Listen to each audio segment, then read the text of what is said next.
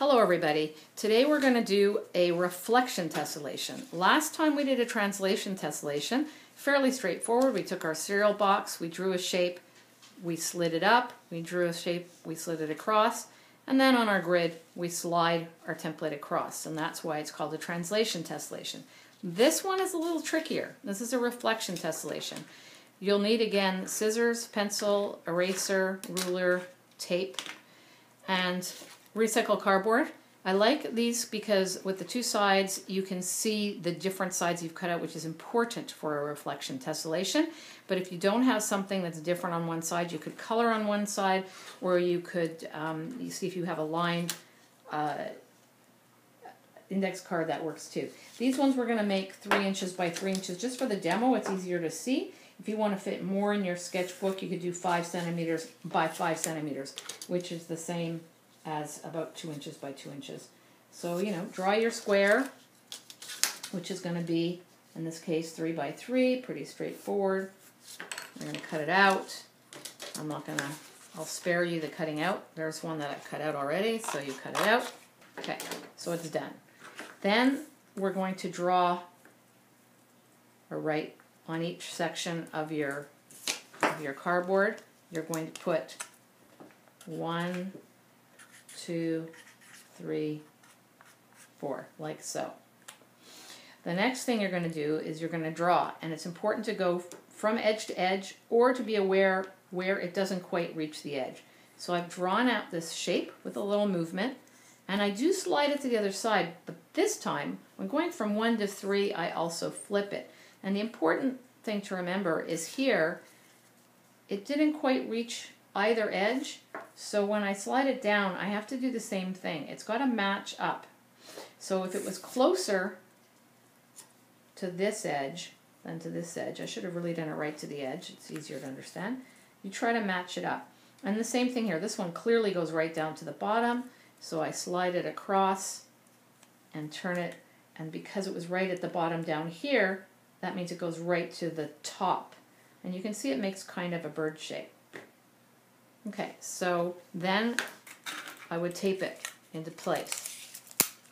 Okay, so again, the important thing is when you cut it out, it started right in the corner here, right at the bottom. So when I slide it and flip it, it now has to be right at the top here.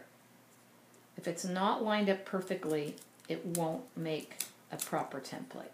And you can tape it on both sides so it's more solid. But you can see the use of having a two-sided cardboard now. I'm going to skip to the next step. So here we go. I've done my 3 by 3 inch grid in my sketchbook. And I'll show you how you now do a reflection tessellation.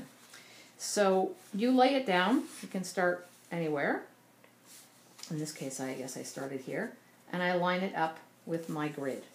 I'm going to do it over in marker so you can see it better. And I have to say I drew this in haste, so it's not very beautiful.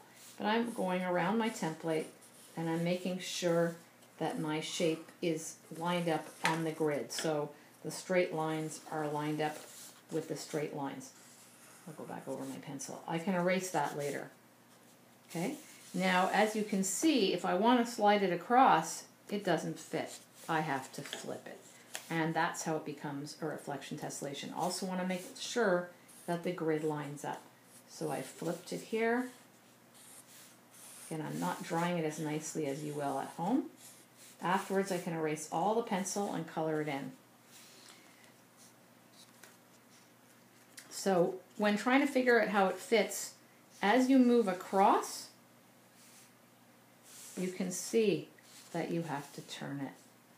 You have to flip it back and forth, and that's how it's reflecting. And you can fill up your whole sheet this way. And you can see he's upside down in some places and right side up in the other, but he kind of looks like a bird.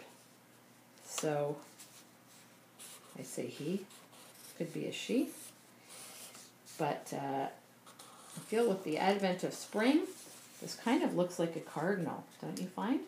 So I could color him in and make him into a cardinal. Could be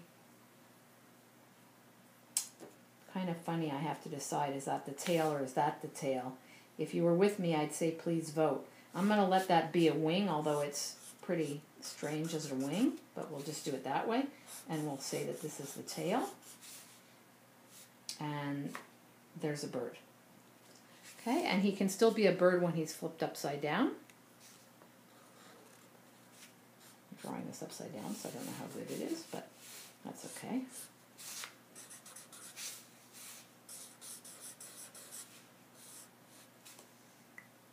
So it goes back and forth, flipping it as you go.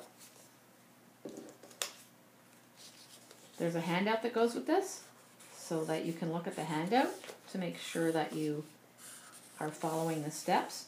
But as I said, one of the things that's really important is that you be very precise in your grid and in your square.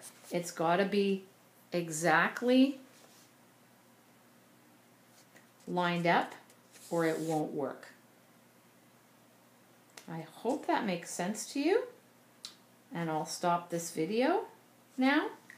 The last step would have been to erase the grid if I had finished the whole page and color it in with crayons or colored pencils. It'll be very beautiful.